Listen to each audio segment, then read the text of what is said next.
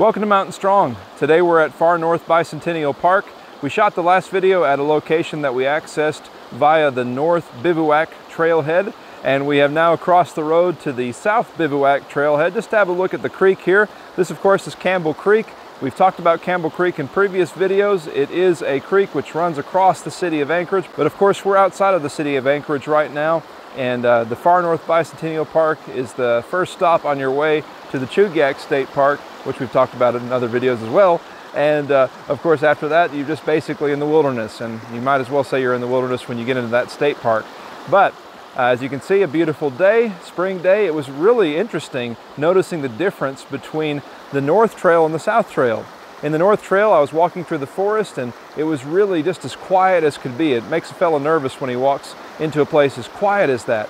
But coming down here to the creek, spring has truly sprung. I'm hearing birds, and there just seems to be a whole lot more life about the place. And I'm looking forward to summer being on the way. Today we're having a look together at Psalm 48. Let's go ahead and read it now. Great is the Lord, and greatly to be praised in the city of our God. His holy mountain, beautiful in elevation, is the joy of all the earth. Mount Zion in the far north, the city of the great King. Within her citadels God has made himself known as a fortress. For behold, the kings assembled, they came on together. As soon as they saw it, they were astounded. They were in panic, they took to flight. Trembling took hold of them there, anguish as of a woman in labor. By the east wind you shattered the ships of Tarshish. As we have heard, so we have seen in the city of the Lord of hosts, in the city of our God, which God will establish forever.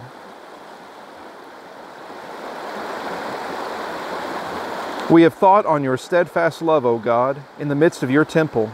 As your name, O God, so your praise reaches to the ends of the earth. Your right hand is filled with righteousness. Let Mount Zion be glad. Let the daughters of Judah rejoice because of your judgments. Walk about Zion, go around her, number her towers, consider well her ramparts, go through her citadels, that you may tell the next generation that this is God, our God forever and ever. He will guide us forever.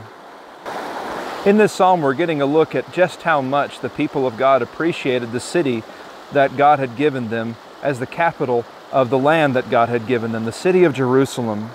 When they were inside the city of Jerusalem, they were reminded of how mighty and how powerful their God was, because this was a city they didn't build. This was a city that they didn't obtain through their own strength or their own might. God gave it to them. He gave them the victory over the previous inhabitants, gave them this beautiful city situated on a hill, perfectly situated to be able to survey the surrounding countryside. And so inside the city, they experienced God as a fortress, as it were. And he says that in the first few verses. In verse 3, he says, within her citadels, God has made himself known as a fortress. In verses 4 through 8, he examines the enemies as they approach the city of God, and how they really see the city of God and they're astonished, they're astounded, and immediately they feel as though there's no hope. They feel as though they're coming up against something greater than themselves. And you can't help but think of all the times in biblical history when people came against the city of Jerusalem only to be repulsed and to be defeated. I think especially of that time when the Assyrian army surrounded the city of Jerusalem during the time of King Hezekiah, and how the Lord in a single night felled 185,000 troops. God is mighty, and he mightily protected the city that was the capital of his people. There's two illustrations that are used there to describe the enemies when they face the city of God. The first, they're in agony as a woman who is in childbirth, and the second, they are like ships that are smashed in the sea. They really have no chance when they come against our God. In verses 9 through 11, it is in the city of Jerusalem that the psalmist had experienced God's fine attributes. He'd experienced his steadfast love in verse 9, his righteousness in verse 10, and his judgments in verse 11. And so in verses 12 through 14, he encourages people to walk through this city. He encourages people to note all of the various features, to remember them, and to tell them to their children, so that their children could in turn praise God and experience God as a fortress. As we reflect upon this psalm, there are a few lessons that we can draw from this. One, I really appreciate how the psalmist is teaching us how to give glory properly. What is the fortress of the psalmist? Or rather, who is the fortress of the psalmist is the question we should ask. Because He might have been tempted to say Jerusalem and it alone. And in fact, in later generations, they will be guilty of just that. They will be guilty of believing that Jerusalem cannot fall. In fact, a great deal of the prophetic work of Ezekiel was just convincing the people of Israel in captivity that the city of Jerusalem was not going to be spared from the wrath of God. And so he says, give glory to God. He's our fortress, not this place. He gave us this place.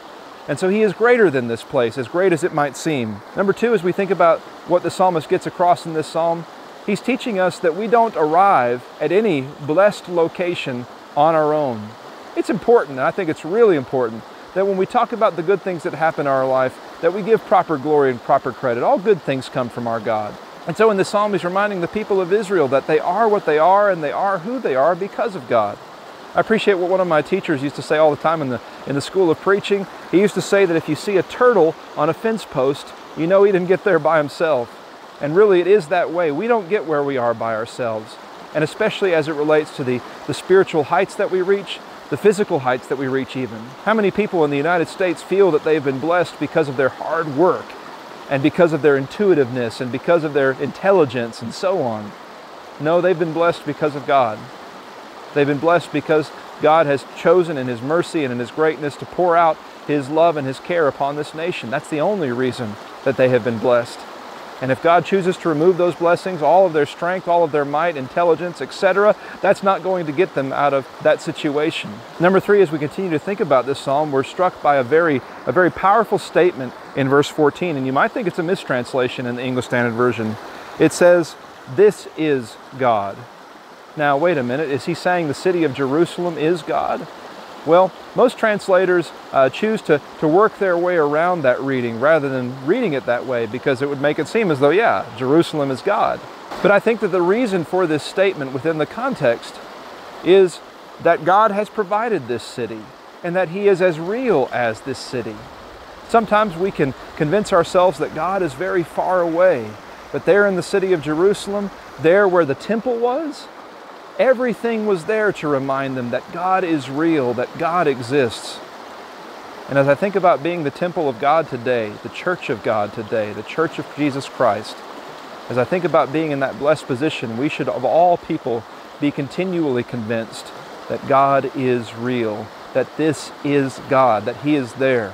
And so the fourth lesson that I want to take from this psalm is the idea of being thankful for where we are.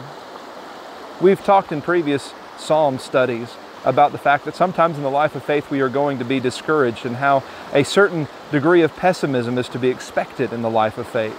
A honest evaluation of the realities that we face. But at the same time, if there is only pessimism, there is something wrong with faith. Because faith that is only pessimistic can't see the truly optimistic and the truly beautiful place that God has provided for His people. We have a song in our songbook called "Come We That Love the Lord." I'm pretty sure that you've sung that song before. If you haven't, you can easily find it on the internet. What people sometimes don't realize is that there are two authors.